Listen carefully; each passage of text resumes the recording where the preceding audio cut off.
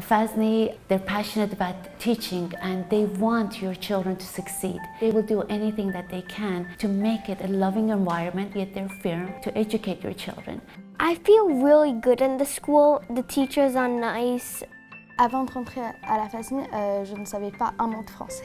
Both of us are physicians. We know that growing up with different languages just basically has a positive effect on the brain functions. J'adore mes maîtresses, mes amis, l'environnement. J'adore.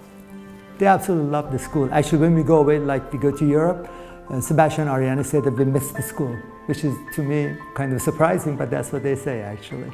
They are counting the days down to go back to school. My children, they come to school every day, very happy. Fun place to go to school.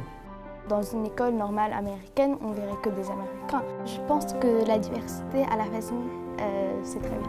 There is a wide range of cultures, and when they go to another country that we do frequently, it's like going home basically for them. Avoir des amis de cultures différentes, je pense qu'on devient tolérant et qu'on comprend mieux les autres. One of the famous sayings of Nelson Mandela was that he said, when you speak to a man, he understands with his head. But when you speak his language, he understands from the heart. It's like a home to them.